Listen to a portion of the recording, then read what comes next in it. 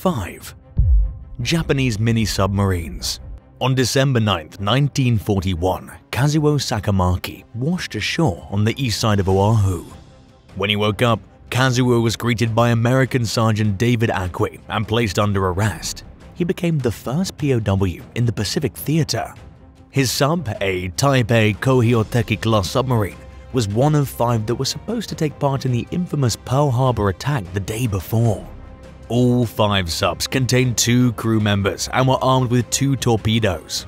Their intended role was to show up during the aerial attack, fire torpedoes, and escape back into the waters. Before the attack began, they were ordered to slip into the harbor in the middle of the night, hours before the airstrikes even started. At just 78 feet long, those manning the mini-subs understood that this was likely going to be a mission with no return, but it would make them heroes back home in Japan. These mini-subs were actually more of a risk to the mission than an asset, according to the flight commander who led the air assaults. If spotted too soon by the Americans, they would cause the Japanese to lose their crucial element of surprise, which is what the entire mission was based on. At 5:45 a.m., almost an hour before the attack, they were almost discovered. At 3:42 a.m. on December 7, 1941, hours before the aerial bombing on Pearl Harbor, the cargo ship USS Condor spotted a submarine's periscope sticking up out of the Pacific. They reported the sighting to the USS Ward, who made contact by firing at it twice. The second shot sank the sub at around 6:37 a.m. right underneath the Ward. The operators of the secret Japanese submarine were the first casualties in the Pacific War. Immediately after this exchange, the USS Ward reported the incident to Pearl Harbor's Naval Command.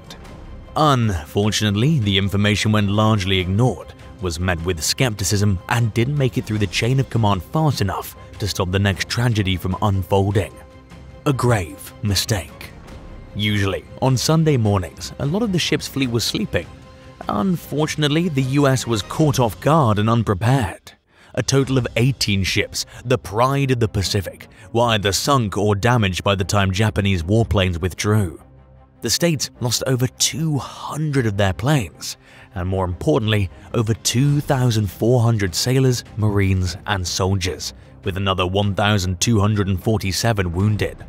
The Japanese delivered a devastating aerial attack, but their mini-submarines failed miserably. Much like the mini-sub taken down by the USS Ward, 3 others were laid to rest at the bottom of the Pacific. They either suffered mechanical failure or were taken down by American ships. The mini-sub belonging to Sakamaki, the man found ashore, was in a league of its own.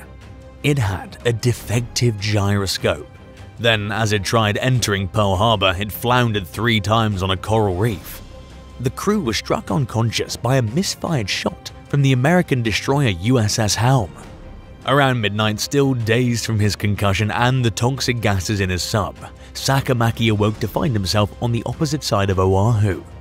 He lit a fuse and threw himself overboard in a desperate attempt to sink his sub. That was also a massive failure. When the fuse refused to light, Sakamaki's crewmate drowned and he washed up on shore unconscious, earning himself the new title of Prisoner of War No. 1. When he awoke, an American sergeant was standing over him. His sub was also found, and after studying it extensively, it was used to promote the sale of war bonds in the US. Today, it is displayed at the National Museum of the Pacific War in Fredericksburg, Texas. Another mini-sub was found near the entrance to Pearl Harbor in 1951. It was discovered in shallow water and appeared to have extensive damage after being shot down by the USS Monaghan. After it was raised by the US Navy, it was taken out to sea, where it was quietly laid to rest in the deep water. In 1960, another was discovered. It was still equipped with its bow and armed with torpedoes. These were later removed by the Navy before being dumped at sea. It was returned to Japan in June 1960. It is now on display in the former Naval Academy at Itajima. 4. Penicillin. Possibly one of, if not the most important discoveries ever made, penicillin was accidentally created by Dr. Alexander Fleming, a Scottish bacteriologist. He was working on an infectious disease called Staphylococcus aureus. During summer vacation, he apparently left his laboratory a complete mess. Mold juice was the original name for penicillin.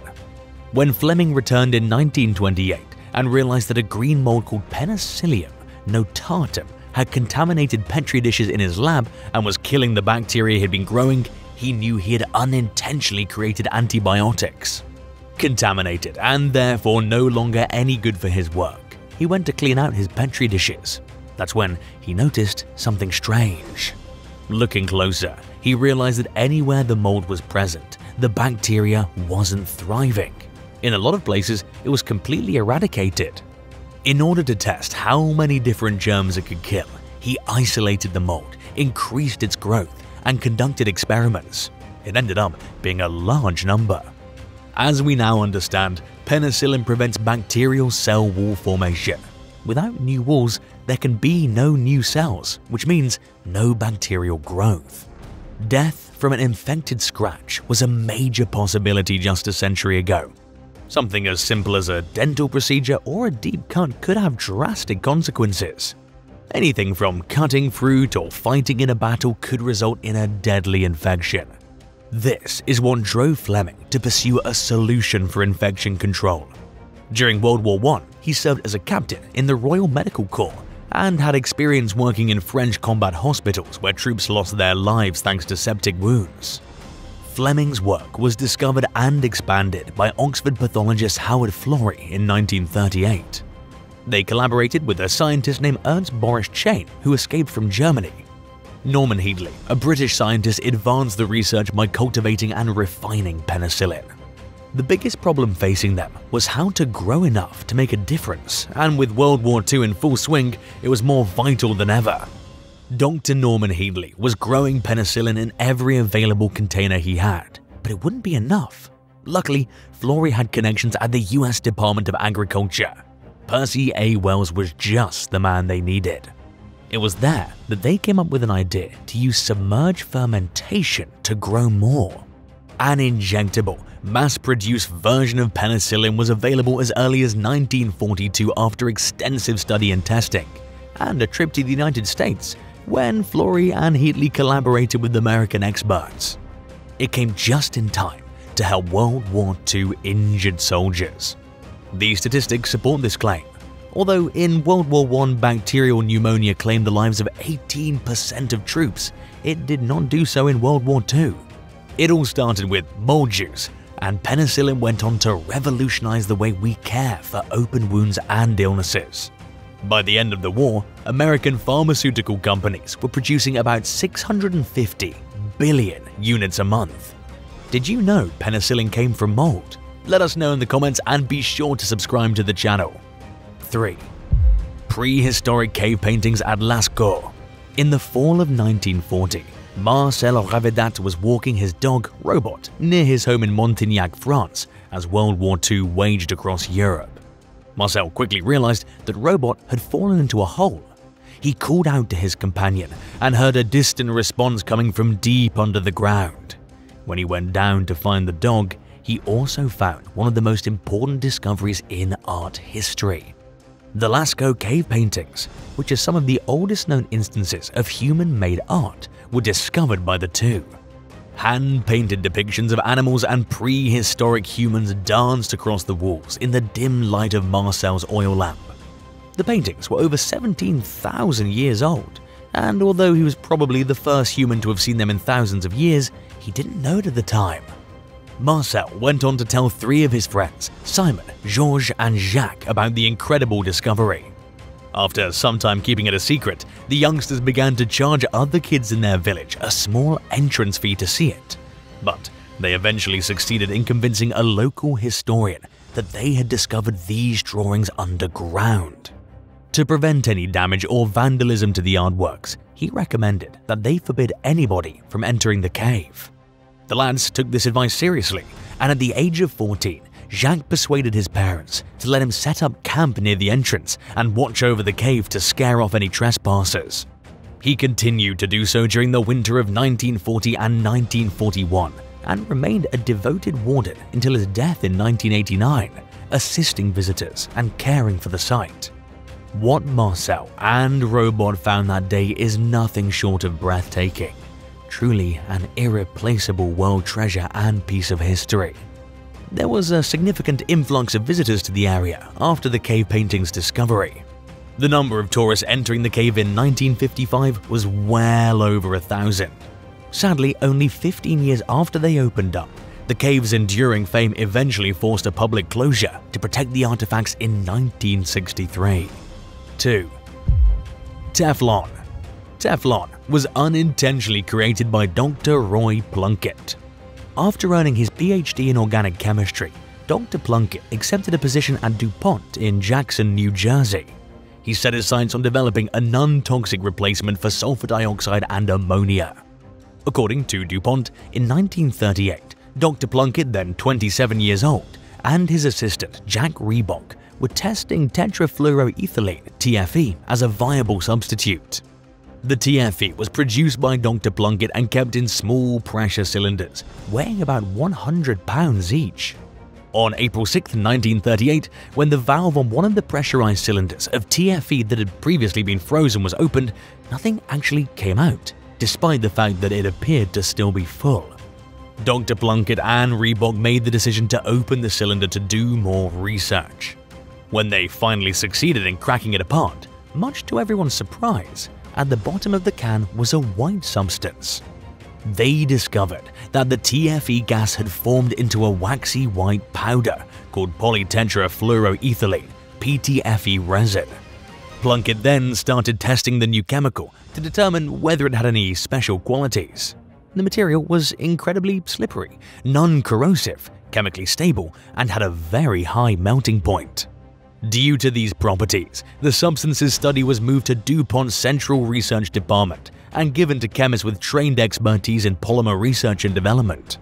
Dr. Plunkett was then promoted and moved to a different division that produced tetraethyl, which is used to increase the octane levels in gasoline. Teflon was later copyrighted and trademarked 3 years after the method was first developed.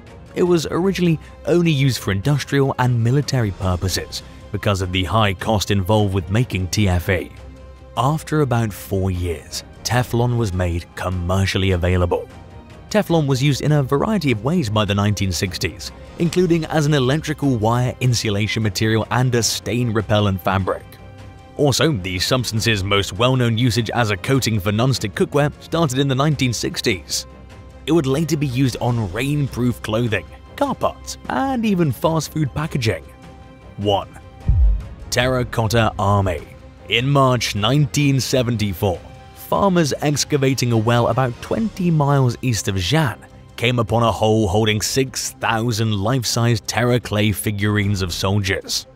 As soon as it was determined that the location was Emperor Qin's burial site, excavations were underway. Historians say that the tomb was built over the course of about 3 decades by 700,000 people. According to early excavations and assessments, the site had a 20-square-mile footprint by 1975. The remains of a palace, offices, storehouses, stables complete with horse bones and actual straw, sacrifice altars, and graves for killed employees, possibly to guard valuables from thieves, have all been found in addition to a pyramid mound, indicating the emperor's burial. 3 of the 4 graves discovered had thousands of life-size figures, many of which were in pieces. The 4th trench, though, was empty, indicating that the site had not yet been completed. The about 8,000 terracotta warriors were organized in a military configuration, and no 2 soldiers were exactly alike. In addition to the troops, the site also contained clay horses, metal chariots, weaponry, and other items. Less than 1% of Emperor Qin's tomb has been excavated, even 40 years after its original discovery. Later, concerns about the possible safety risks associated with excavation replaced initial worries about destroying the bodies and objects inside the tomb. The clay burial mound's 4,000 samples were tested for mercury in 2005 by a group under the direction of Chinese archaeologist Duan Xingbo, and every single sample proved positive. Deliberations on whether to keep exploring the tomb at all in light of this historical and chemical evidence are still ongoing, as are questions about the best way to safeguard both the tomb's contents and the site's workers. Thanks for watching. Which of these discoveries surprised you the most? Let us know down in the comments and be sure to subscribe if you liked the video.